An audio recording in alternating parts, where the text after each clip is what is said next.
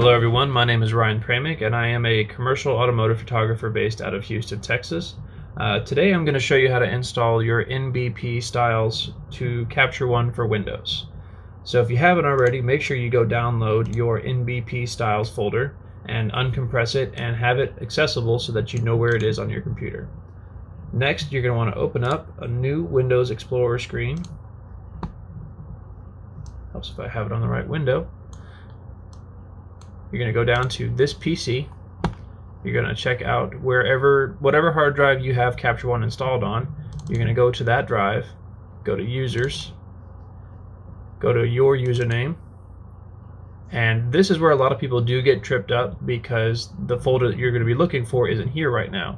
So what you'll need to do is you'll need to click up here under View and click on the Hidden Items checkbox. Once you do that, this folder here called App Data is going to show up. Double click that, go into the local folder, and then scroll down until you get to your Capture One folder.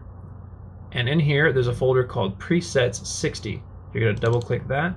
This is going to be all the presets for Capture One that come installed on it. Now you can either copy and paste or click and drag. I usually copy paste and paste those into that preset 60.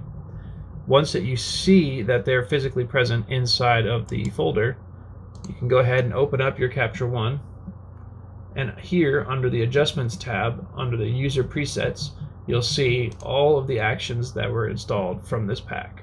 You can see there's a bunch of different things that deal with like aspect ratios, or if you want to add some grain or noise back to the image. There's a lot of different features on here. It's definitely going to be good for you to go ahead and explore and see which ones will work best for you and what you're trying to accomplish. If you have any other questions, feel free to shoot us a message and we'll be happy to help. Thanks so much.